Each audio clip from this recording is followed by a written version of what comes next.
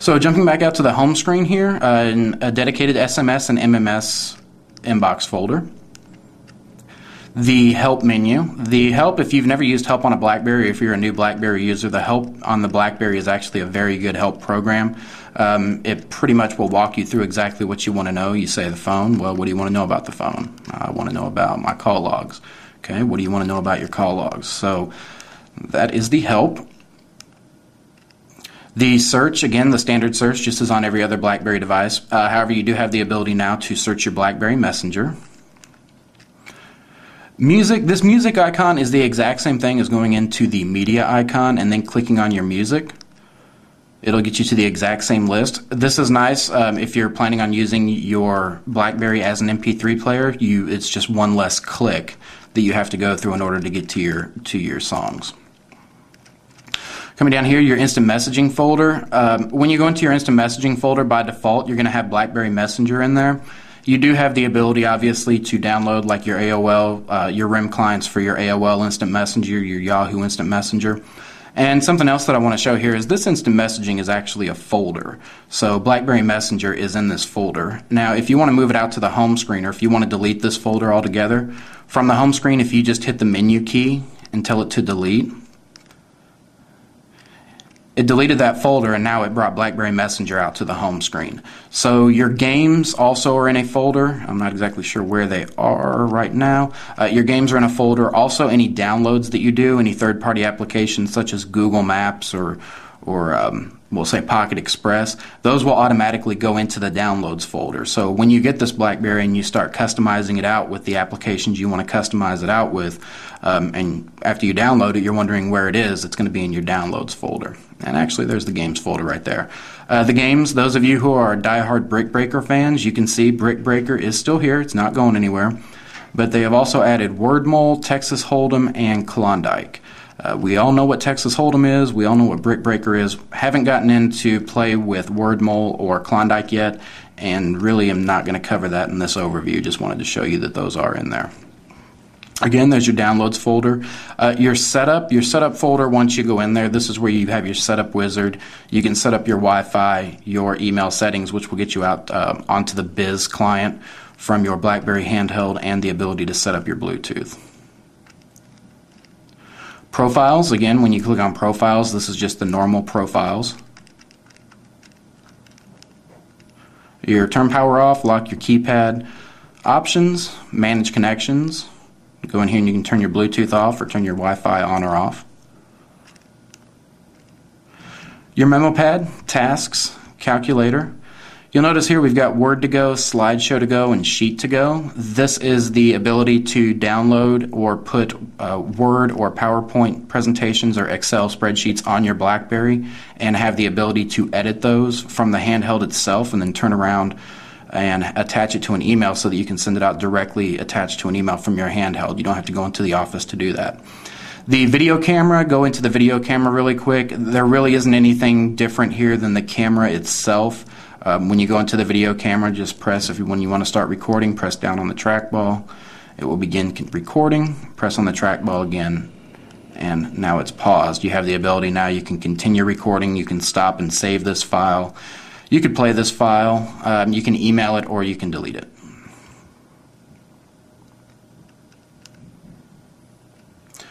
Voice notes recorder, you do have the ability, if you wanted to record a voice note, just click on that. Again, just like the video camera, it's going to be paused when you first go into it. To record a voice note, just press down on the trackball. You'll see it's recording. It's going to show you how long it is over here. Now it's paused, and you do have the ability also, if you want to take that voice note and send it to someone, you can instantly send it from the voice recording application. So I'm just going to go ahead and save that really fast. Voice dialing, those of you that use voice dialing will be happy to see that the voice dialing is on the BlackBerry here.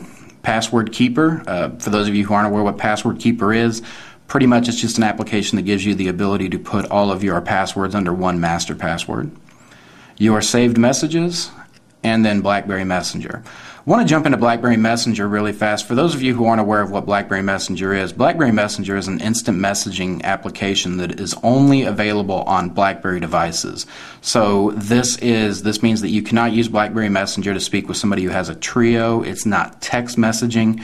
It runs off of the RIM data network, and it's pretty much instant communication with somebody who you may have on your application list. So I'm just going to give a little sample here. One thing that I do like about this is now, just as with the bold, it's showing the sent time on it. So it's showing what time it's being sent out. Once this check mark comes, it's going to say that it was completely delivered to the other end of the device. And actually it was already delivered here.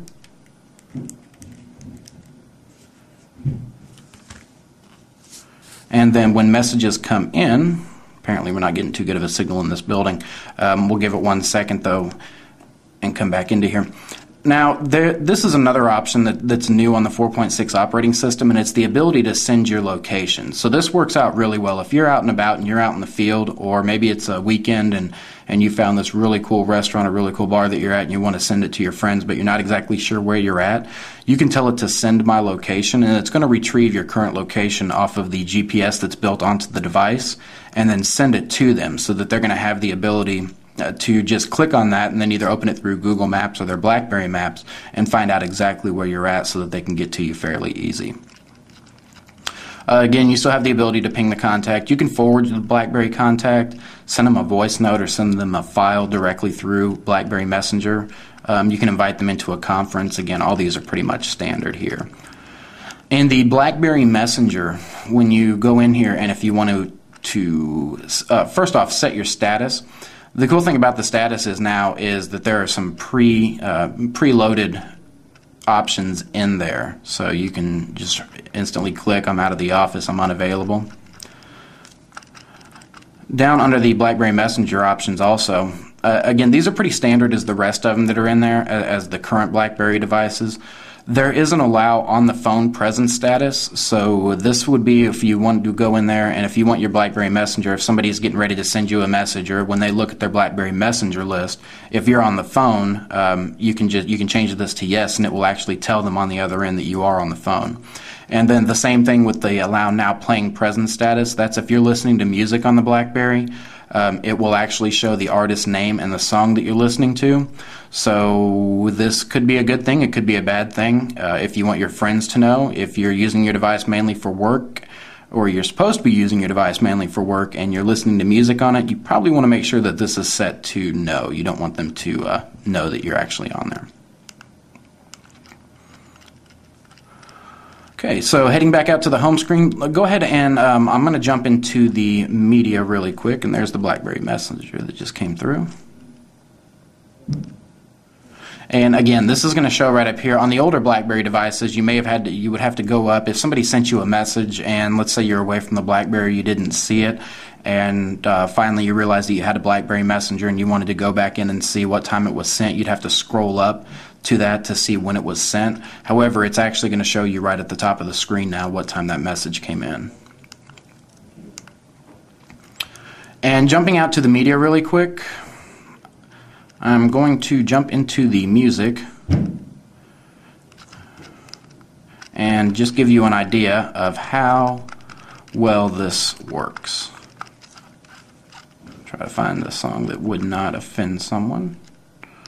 Okay.